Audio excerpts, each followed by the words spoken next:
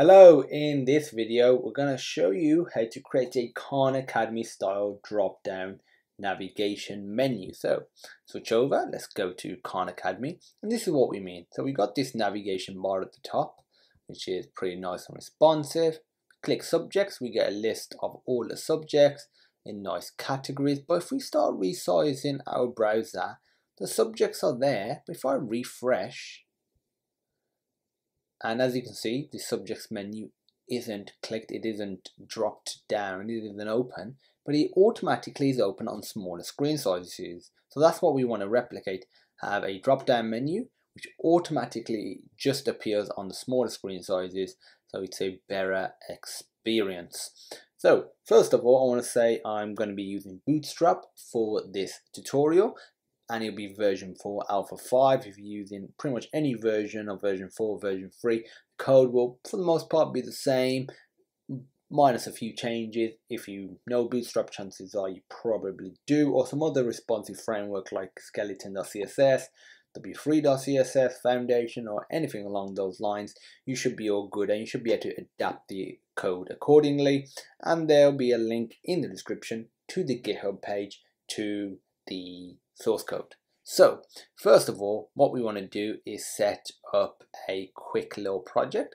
So what I'm going to do, I've got it open in brackets, fantastic little IDE, very lightweight and really functional. So I'm going to do new file, index.html. I'm going to have two other files, index.css, which is going to be the style sheet, and index.js, which is the JavaScript file. So in the HTML file, what we're going to do is go to getbootstrap.com. Again, if you're using different version of Bootstrap or a totally different responsive framework, you should be able to adapt it as long as you know the different components of that framework. So I'm going to go to components. Actually, no, I want to go back. I'm going to go to starter template. This is always a good place to start. Copy that, paste it, and I'm going to right click, click beautify, so it just formats the code to the way I like it, or for the most part the way I like it. And now let's just see our result. So I'm going to open up our website. So this is what we got. Let's just right click, make sure there's no warnings, errors, or anything like that in the console. No, it looks all good. Now what we're going to do is, if we go to the components section, only one thing we want from here, and that is the nav bar. If we scroll down, we could get this one, but this isn't collapsible. We want a collapsible one which shows the burger button when you resize it to a small screen. So we want this code here. Now I'm going to copy that. I'm going to go to the index file, index.html I should say, get rid of the h1 tags, paste the code here. I'm going to do the same again, where I'm going to right click beautify, and I'm going to indent it, save that, refresh. As you can see, we have a responsive drop navigation menu now. So if I click drop down, we have this drop down. So this is what is going to essentially turn into this. I know it doesn't look like much at the moment, but don't worry, it will.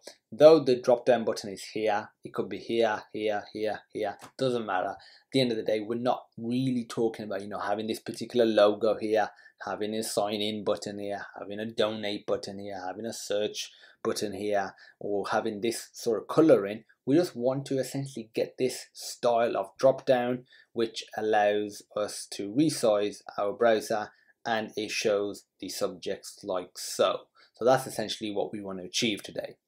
So what we want to do is, first of all, if you go to your code, to the drop down list item, just get rid of the div inside here, because we're going to be putting it outside of this. So if you get rid of this bad boy, there are a few sort of changes that we want to make in here.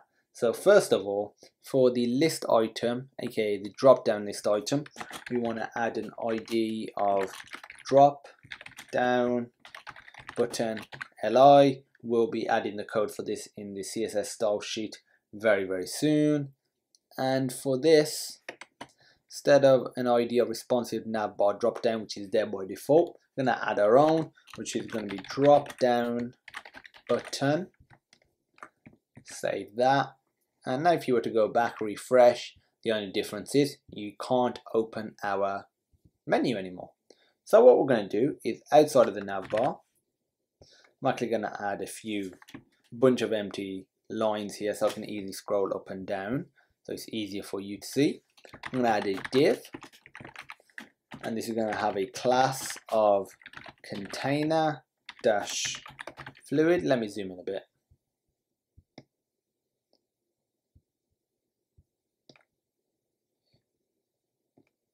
And this just is a bootstrap class which spans the full width of the browser. And this is also going to have an ID of drop down menu, which we'll be using ourselves. We're going to have a div inside of that, which is going to have an ID of inner drop down. Now we're going to have another div, which is going to have a class of row. And the distinction between these two divs is going to be this. The container-fluid div, which spans the width of the web browser, which this will essentially contain the padding and the background color of, the background color and the border, the border will appear at the top so we can distinguish between the drop-down menu and the navigation menu. And the background color will just span the entire width of the browser. As you can see with Khan Academy, though the content ends here, the actual color goes all the way to the edge. And if you had bigger screen sizes or like screens with more pixels on there with a higher resolution, then you'll see this in that it will be even more apparent. So if we go back to this, and the inner drop down will be used to make it smaller and center it. And the row is something that's built into Bootstrap, and there'll be something similar in Foundation, etc. So within here we can start adding our columns, which is going to have a class of, what we're going to put is col-lg-free col-fm-fix, which just means span 3 columns on a large screen and 6 columns on a small screen. And by default, if you don't specify, anything that's extra small will span 12 columns, and it's out of 12. It's out of 12 columns. And this is all Bootstrap related. Again, there'll be similar methods and classes for the different frameworks. And in here, we're going to try and essentially make it look like the Khan Academy one. Doesn't matter in what these like buttons or items of text do. We're not going to make them clickable. But again, that's not the point of this. The point of this is to get the drop down looking the same, and you can do whatever you want. You can put images here, you can put text that links to somewhere, whatever you want. We're going to put a div, and we're actually going to need a bunch of divs. So what I'm going to do is copy and paste this a few times. That should be enough. And we're going to just put early math. Again, we're just trying to replicate sort of what it looks like. Arithmetic on Khan Academy, algebra,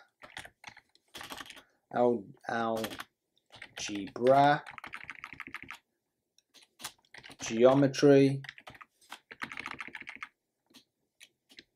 trigonometry. I'm just going to put stats instead of statistics and probability, which is what it says on the website. Let's keep it simple. Calculus, differential equations, linear algebra, and the final one is math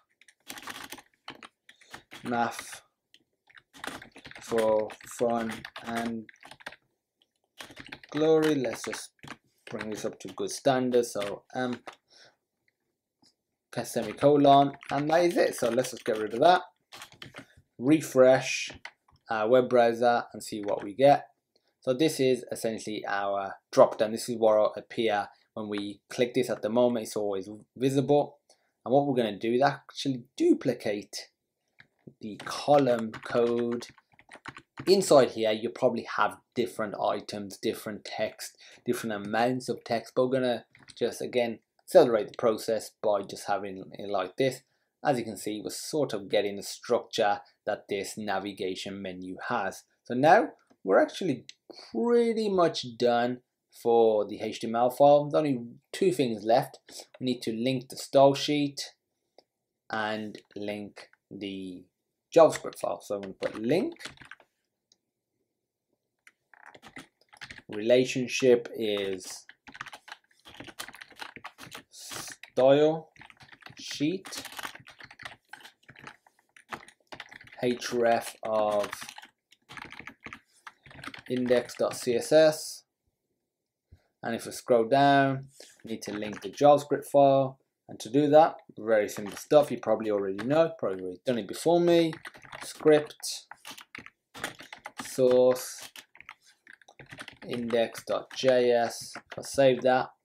And now if we go to our index.css, I'm going to put hash drop down menu. And what we want to do for this is essentially apply the background color and the border, which is going to be background.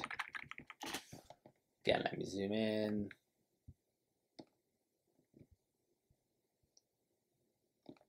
Background color, and I'm going to apply EC,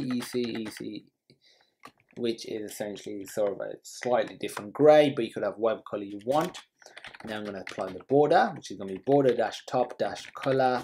For this, I'm going to put 000000, which is black. I'm going to put border-top-style. You can put whatever border you want. You don't have to put a border, but I'm going to. And finally, border-top-width, which is going to be 1 pixel. And now, what we're going to actually, let me show you the result. If I refresh, as you can see, we're getting to sort of what this is looking like.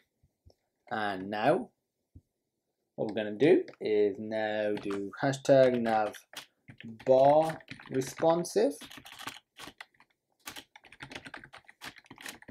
Now we're going to set a max width for our navigation bar and a margin right and left of auto, which will center the navigation bar. So we're going to put max dash width 1600 pixels, margin dash left is auto, margin dash right is also auto. If we go back, refresh, you don't see any difference because the width of this screen is 1280, whereas we've got a max width of 1600 pixels. But if you had a browser that was on a screen that was above 1600 pixels and the browser was above 1600 pixels, the navigation bar would only span 1600 pixels and will be centered in the middle. And to replicate that, we'll set this to 1024. Refresh, and as you can see, it's resized and it's now in the middle. I'll keep it at this for now. I'll switch it. Yeah, actually I'll keep it like this because you can modify these values however you want. In the GitHub source code is 1600 pixels, but again, doesn't matter what these values are as long as you're consistent. And now we also need to do the same for this drop down menu. You could have it bigger than the navigation bar, but that doesn't look very good, and that's not the way that Khan Academy's done it. To do that, very simple. All we need is to put comma, hashtag, inner, drop down, and now if we go back, refresh, as you can see, this is centered along with it. Now, what we need to do is affect the row within the inner drop down, and what we're going to do is just add some padding to the top and bottom so it looks more like this. Otherwise it's a little too close to the edge and it doesn't look very appealing. So what we're going to do is put hash inner drop down greater than dot row, which means the first row within the element with ID of inner drop down. Apply this code, which is padding dash top of 20 pixels, copy and paste that. We want to do the same for bottom. Now if we go back, refresh, as you can see it looks a little better now. And now what we want to do is put a media query so we hide the navigation drop down bar when it's above a certain size. And for us that's 992 pixels. It will depend on your framework, what you've got it set as, and what you want it to trigger between, what the actual trigger value is. For us it's 992 pixels, but that's dependent on you. 992 pixels. Within here we're going to put hash drop down menu display none. And now what we're going to do is go back. As you can see, it's no longer here, but if I resize it to a lower screen size, it is now there. And if I resize it even lower, it appears on top of each other, which is pretty darn cool. So now there's actually one more piece of code to go in the CSS, but we'll show you that towards the end. So if we go to our JavaScript file, what you want to do is put, let me zoom in as usual, var drop down menu ID equals $. As you can tell, we're going to be using jQuery. It's automatically included as a part of the starter code. Drop down menu, we'll be using this quite a bit. First of all, we're going to do $document. This is basic jQuery stuff. If you want to learn more about JavaScript, jQuery, feel free. We got playlists on both of them, including HTML and CSS. And so when it's ready, we're going to call this function.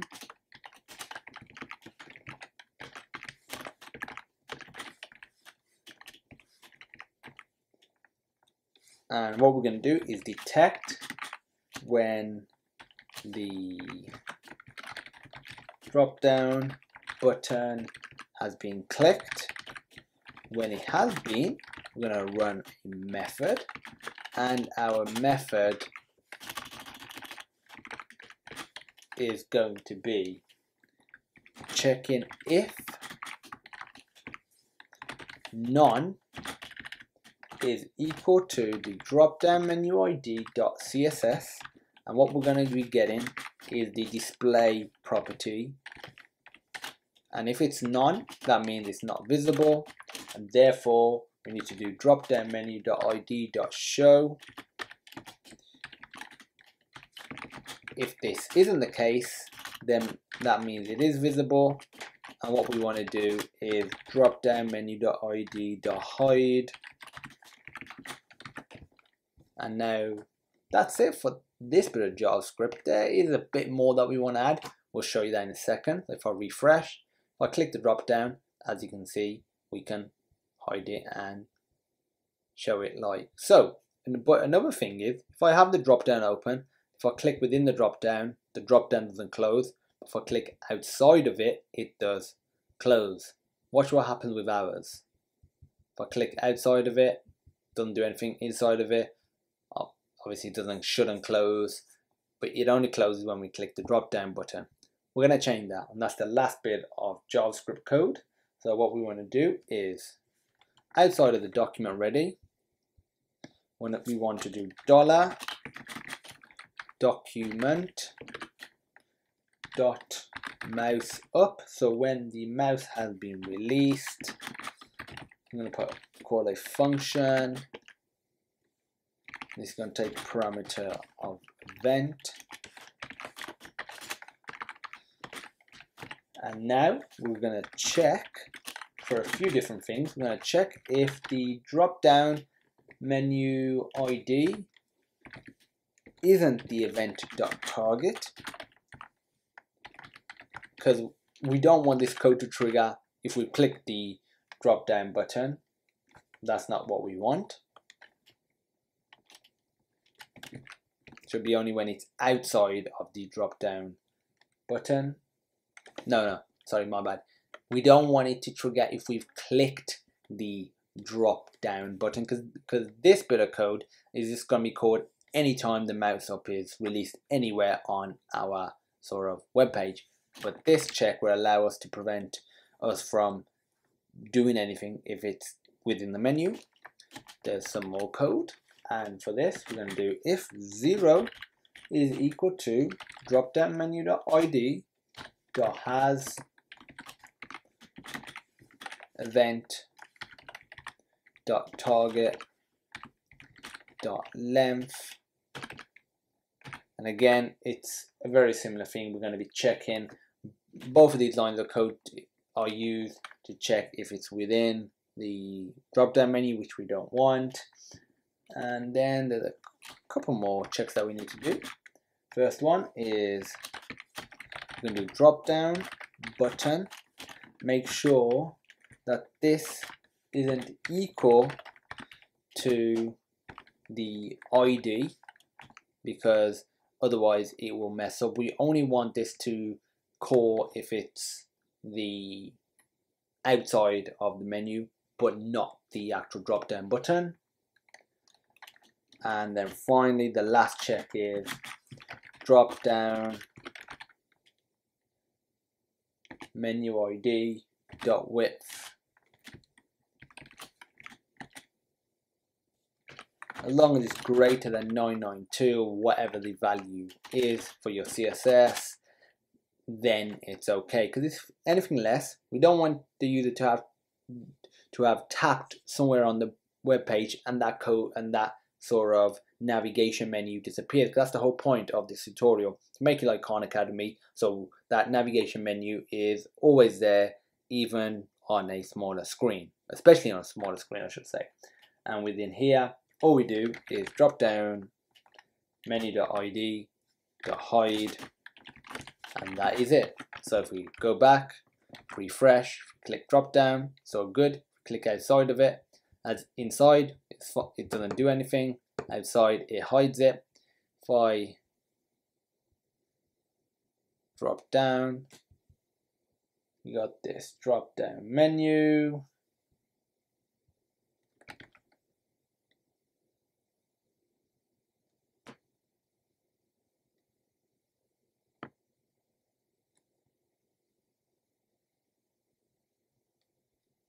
So what we're going to do is go to the index.css, and the last thing we're going to do is, if we on a smaller screen size, we don't want this drop down button to appear here.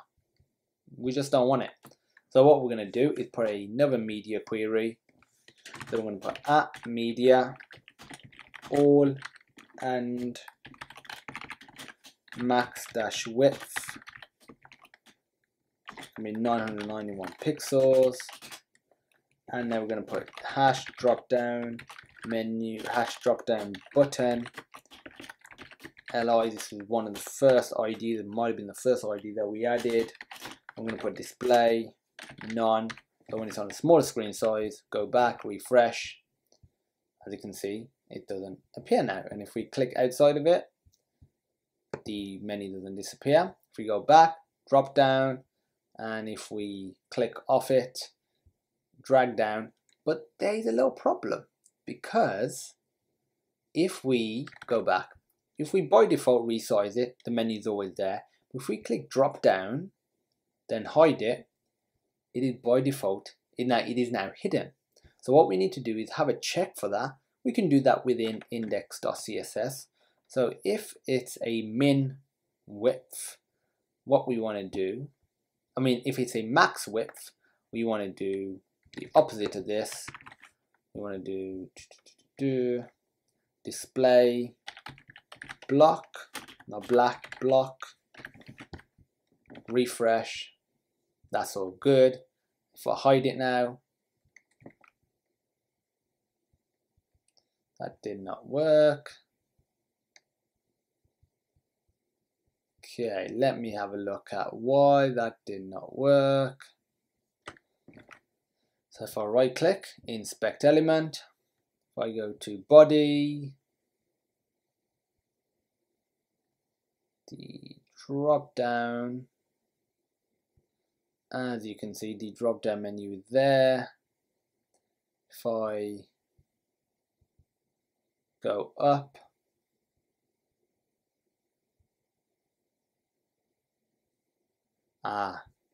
if we put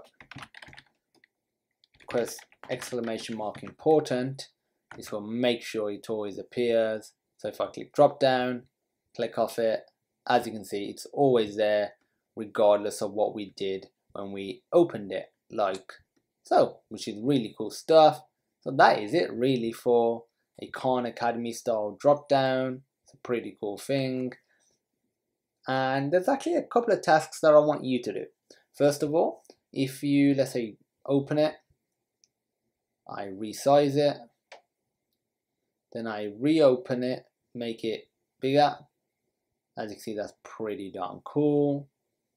That's all pretty good. But,